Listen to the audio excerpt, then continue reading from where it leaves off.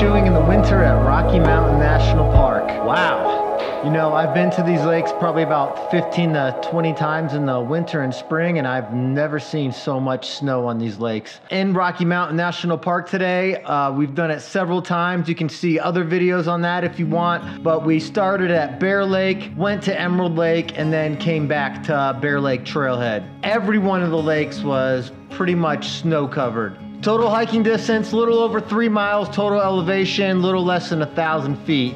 The road up to Bear Lake Trailhead this morning was a little bit of a bear to get to.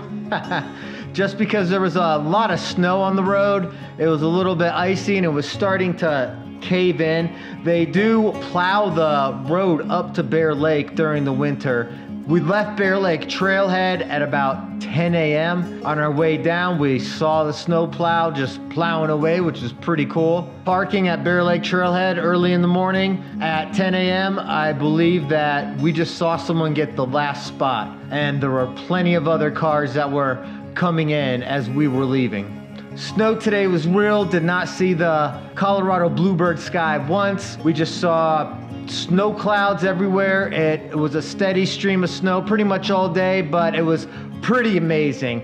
Bear Lake Trailhead is the most popular trailhead in Rocky Mountain National Park. The restrooms are half open. There's about 8 of them.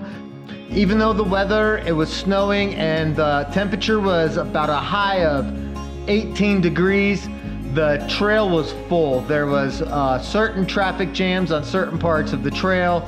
This is a great trail for snowshoeing. Try out snowshoeing. Start at Bear Lake, head to Nymph, maybe head to Dream if the snow's not too bad. And then if you're really feeling ambitious, go all the way to Emerald. If you don't own snowshoes, there's a couple of spots in Estes Park where you can rent them. But it was sure a fun experience just throwing on the snowshoes and hiking along the trail. That's gonna be it for me today. If you enjoyed this video, would greatly appreciate a like, subscribe for more hiking videos. If you wanna see the drive down from Bear Lake Trailhead to the Beaver Meadows entrance, check out this video right here, the link above. But until the next hike, I'm Dave Spates, hiking, adventure, photography.